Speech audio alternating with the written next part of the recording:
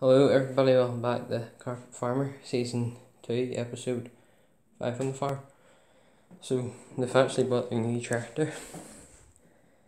So the 7740, it's just been back on the farm flop bed. So it's a T6020. And it's kind of a Kempton front weight and a loader on it. Yeah, they didn't have enough time to start this here field, so contractors in doing it now. So yeah, then the wee mini digger, it's still clearing up their area up now. The Massey, it's out in the roller, rolling this here field, and then the 600 is out in the seed drill, drilling grass seed into it now. The herons sitting there now. Everything's still the same there now.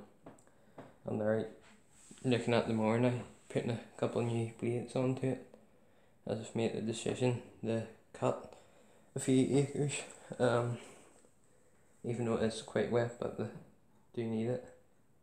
So yeah, so it's probably better cutting it instead of cows going out and getting mucky and on the field. So yeah, JCB 3CX, it's feeding one of the last bales now to cows, and there's the last bale sitting there.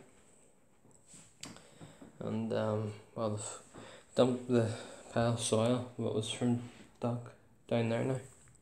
So they're mowing these here 2 fields and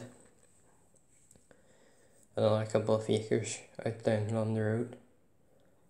So yeah, so thanks for watching guys, see you in the next one.